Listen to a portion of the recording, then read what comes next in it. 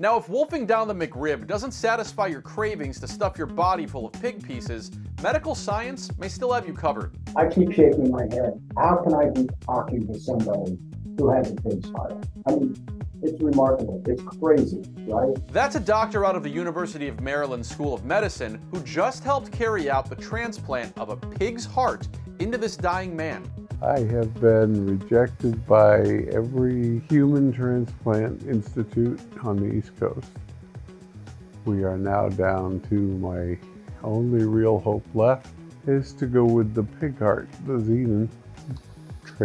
That 58-year-old man wasn't eligible for a traditional heart transplant due to other health problems. So this thing known as a xenotransplant, or the transfer of organs from one species to another, seen here in all of its graphic glory, good morning, was performed at the end of September. As you may have guessed, this procedure, which involves a genetically modified pig's heart, is experimental. For decades, xenotransplantation hasn't worked because the human immune system, which I have and you probably have, but not this guy because he runs on Linux or something, works to immediately destroy foreign animal tissue inside the body. So, experimental teams are working with genetically modified pig organs like this heart to make it more human-like. That doesn't mean a pig is going to start loving you the way you hope your father would, but if these procedures work, they can give someone a second chance at life and effectively render the plot of that bad Will Smith movie moot. Last year, this same team carried out the world's first of these transplants into another man. He ended up surviving only 2 months, but doctors like this guy say they were nevertheless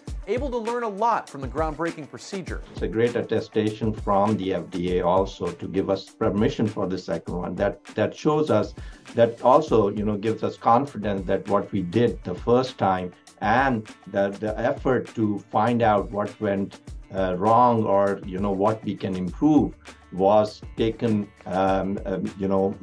seriously by the FDA. So far, this procedure appears to be successful, and let's take a second to acknowledge what these people actually figured out how to do here. They took the thing inside the pig that keeps the pig alive, and they put it inside the person to keep the person alive. Do you see what I'm saying? Even that doctor from before who's part of this team is still impressed by what they pulled off. It's an amazing feeling, right? I mean, it's an amazing feeling just to see this pig heart work in a human and that person talking to you, right? So nothing can beat that feeling.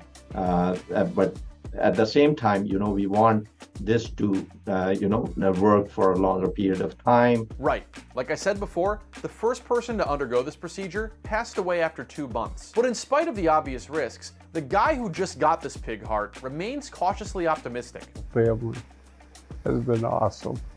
So I will fight tooth and nail for every breath I can take to stay with all of them longer.